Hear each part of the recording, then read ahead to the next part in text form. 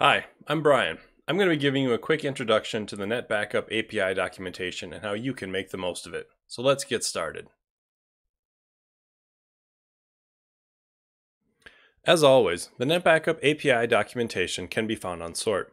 But starting with NetBackup 8.2, you can also find the documentation locally on your master server. Here's the URL you can use to access that. One of the biggest benefits of having the documentation local to your environment is that it allows us to enable the try it out functionality. With this feature, you can easily make API calls directly to your master server right from within the documentation itself. This is great for learning about the APIs and speeding up your development process. However, one important warning that goes along with this is that you are making real API calls to your master server. If you call a delete API with this tool, that item will be deleted. Because of this, you may want to consider only using this feature in your test and dev environments. Of course, all security and authorization checks are still in place, so there's no danger in having this functionality available, other than the risk of a careless operator. Let me show you how it works. Alright, let's start by logging into the system. Under the authentication heading, you can see that there is a login endpoint. I'll click on that to expand it.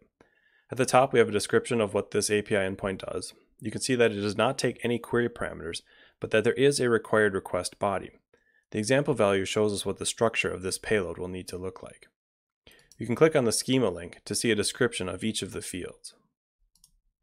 And below that, we have a list of the possible response codes that can come back from this API, including example response bodies for each of them. Now, to actually call the API, we want to find the Try It Out button on the right-hand side.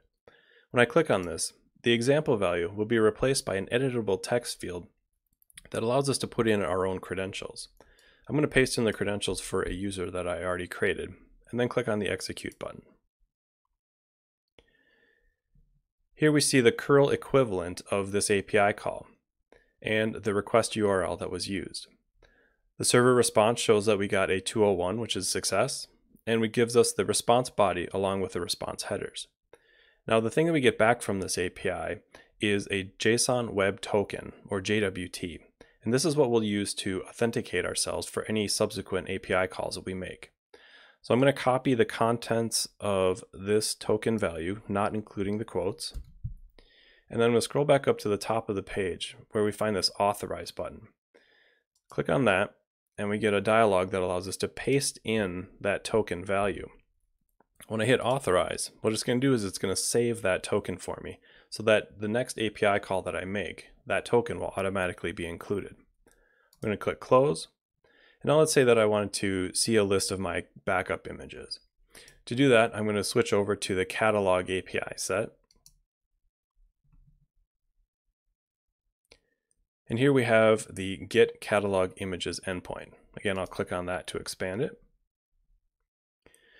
In this one, we again see the description text, and we also have a list of query parameters this time, including some filtering and pagination items.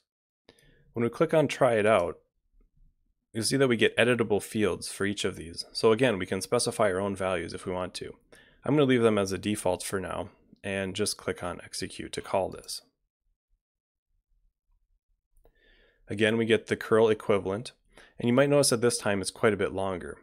And that's because you can see the authorization header has been added with the contents of that token that we had saved.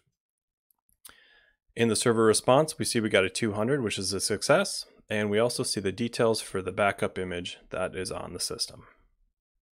Hopefully that gives you a better idea of how to make the most of the NetBackup API documentation.